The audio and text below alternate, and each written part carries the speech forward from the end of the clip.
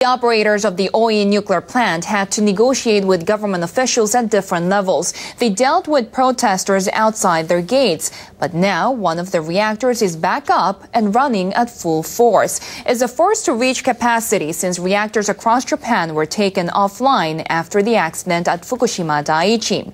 Power output at the number 3 reactor at the plant in Fukui Prefecture reached 100% on Saturday, more than 1 million kilowatts.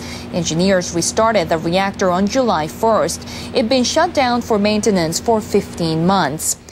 On Sunday, a swarm of jellyfish blocked the intake of seawater used to cool the reactor. Operators at Kansai Electric Power Company were forced to reduce output. The jellyfish dispersed. Then engineers went ahead with their work. Output reached full capacity early Monday morning. 49 other reactors across the country remain offline. Officials in the community that hosts the plant have been monitoring operations.